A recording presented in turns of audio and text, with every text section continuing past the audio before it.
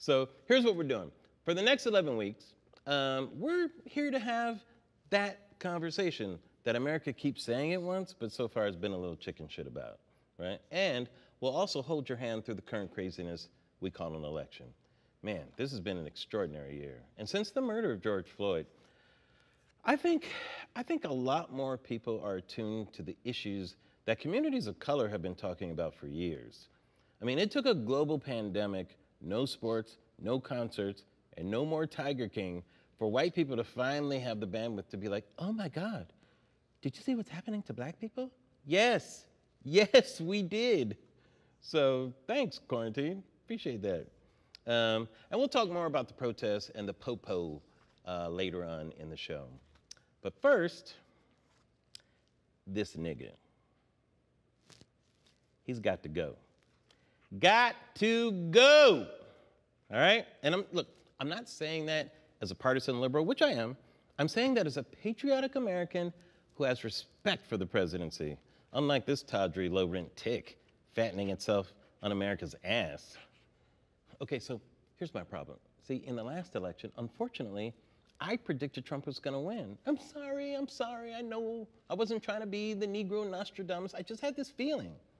And I'll tell you why. Okay, when Trump said John McCain wasn't a war hero because he was captured and his poll numbers went up, I was like, what?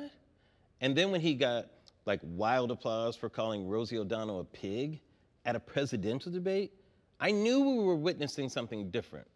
I mean, this was not normal. And I doubt giving us Trump is what Jesus would do.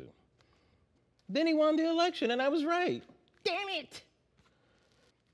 And ever since, liberals have been clinging to like the delusional hope that something will bring Trump down and break his spell. In the past 4 years, there have been 1,200 books published about Trump, many of which would tank a normal presidency. And those are just the positive books. The latest presidency-ending blockbusters, this Bob Woodward doorstep. And once again, the resistance is peeing their pants with false hope. I knew it, see? Yeah, he downplayed COVID. This is gonna get him, man. This is gonna get him.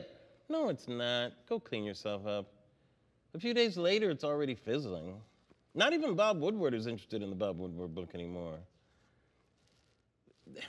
Because Trumpers don't care. They don't care, you guys. No matter how many times Trump flaunts his unfitness, they just shrug it off. Middle of a pandemic, this fool goes on TV and basically says, hey, shoot up bleach. And half the country's like, pass the Clorox, man, come on, right here. Thanks, man. Gotta build up my herd mentality. Appreciate that. In fact, they cheer whenever Trump shreds the Constitution. You know why? Because it upsets us. Oh, Trump fans love owning the libs, right? Watching liberals get triggered is like MAGA heroin. Or I should say it's the other MAGA heroin. The first one being heroin. Sorry, I didn't mean to insult all the MAGA meth heads out there. I see you guys too. So, I don't know, guys. It's another election year, right? Once again, you know, I've had that gnawing dread that Trump's gonna win. Or should I say, I did. Until 2 weeks ago, when something happened that just felt a little different. The White House is still reeling from this report in the Atlantic magazine that President Trump referred to American soldiers as losers and suckers. President Trump has repeatedly disparaged service members, insulting General Kelly's dead son at his grave on Memorial Day. Suckers for getting killed. Why should I go to that cemetery? It's filled with losers. Trump turned to aides and said, that guy is smart. Why did he join the military? What the fuck was he thinking?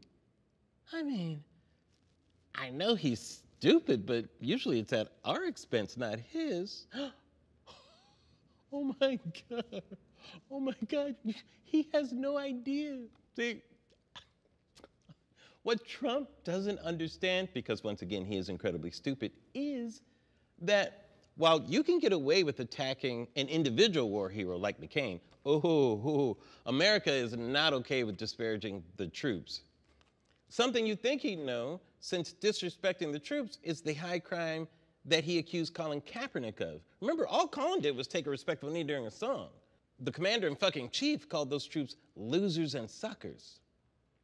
All his life, this morally and financially bankrupt sociopath has displayed contempt for sacrifice and those who engage in it. But because this time it's about the troops, a lot of people who couldn't see it before, I think are seeing it now. Gosh, this was the first time in 4 years that I've dared to feel like a glimmer of hope. I mean, not quite Obama hope and change hope, but more than Jesse Jackson keep hope alive hope. I know you may say, nah, Larry, that story's already old too. The country's moved on. You're completely wrong about this. Okay, we'll see. But just remember, I was right the last time. I'm telling you guys, I don't know what it is. My spidey sense is tingling again, you know? This may be that one piece of kryptonite that actually is from Krypton. Right? I know I'm mixing my comic book metaphors, but I'm excited. And if I'm wrong, well, see you on the other side of the apocalypse.